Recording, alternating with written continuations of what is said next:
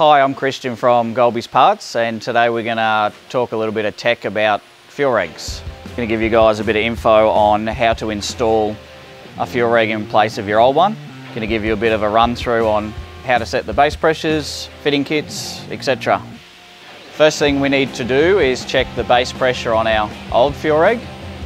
So we don't have a fuel gauge on this fuel reg, but we do have a pressure sensor set up with our ECU. So we go to our laptop and we're going to start the car, pull the vacuum hose off and see what base pressure we've got with our old fuel reg. Thought we'd give a quick mention to why we remove our vacuum and boost source while the engine's running.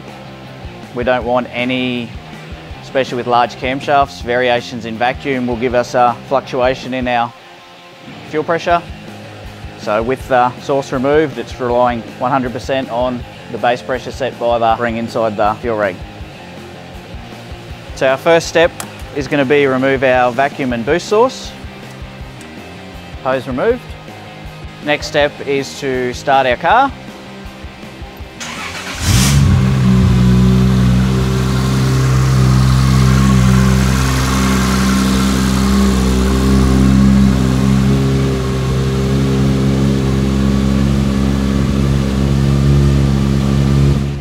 Next thing we need to do is get Naomi to remove our old fuel reg, ready for the new one to go in place.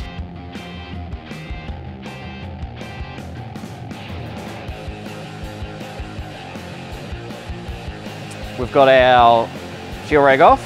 Now we'll unbox our new one. These were released at SEMA 2018, the colours.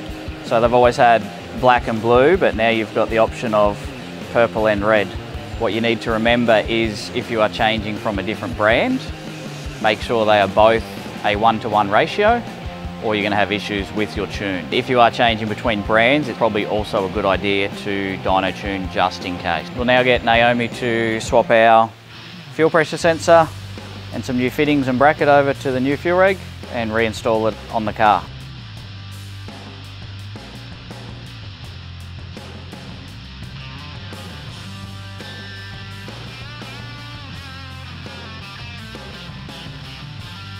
Naomi is now going to reinstall the fuel reg.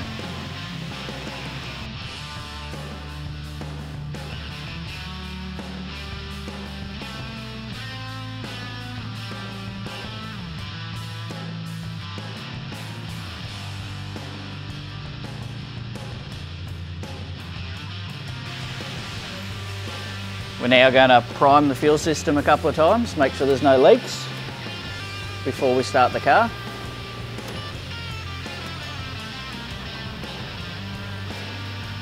All looks good, so we'll start the car.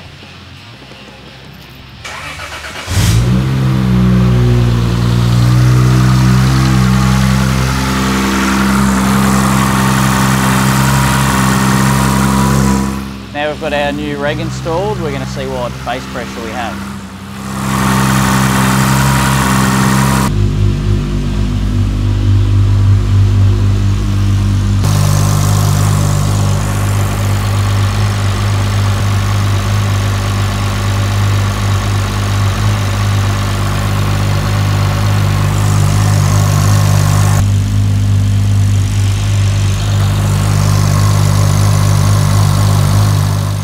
Now down to our final step of reinstalling our vacuum and boost source. Job's now completed.